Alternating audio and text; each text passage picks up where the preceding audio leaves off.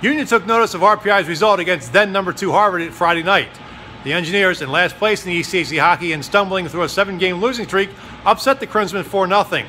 As they get set to play the RPI in the Mayor's Cup game Thursday at Times Union Center, Union wants to avoid the same fate. Well, I just think it said the parity of our league. And we've always said that no matter your standings on any given night, any team can beat anybody, and I think that's what happened just watching RPI on film. About 3-4 games here. I mean, they very dangerous team. They are not what their record says it is. Are you surprised what the struggles they've had this year? Yes, I am. We kind of went through it a bit last year, so I feel for Seth in that regards. But he's been around a long time, and I'm sure he'll get that going here towards the end of the year in playoffs.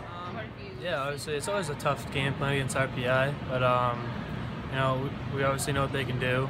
They just knocked off Harvard this last weekend, and like I said, it's always a battle with them. You can never take them lightly. They're a good team. They're fast. They get to the net, and they bang home a lot of those Wolfpack goals. So, we just can't take them lightly. It's a pride game for us, and we really want to win that trophy. I think a little bit. I know we all know that they have a good team over there, and obviously the season hasn't gone the way they've wanted it to so far. But I mean, every time we play RPI, it's always a battle, no matter what the circumstances are. So.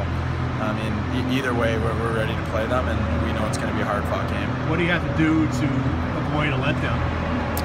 We just got to stick to our game and, play to our identity and play fast and do the things that we're good at. And, I think if we do that, then we should be all right, and, hopefully the outcome will come. We haven't seen any of that game yet, but, I mean, they put up 4 goals against a really good defensive team, so they obviously did something right, and they stopped one of the best offenses in the country. So we haven't seen film yet, but they must have done something right.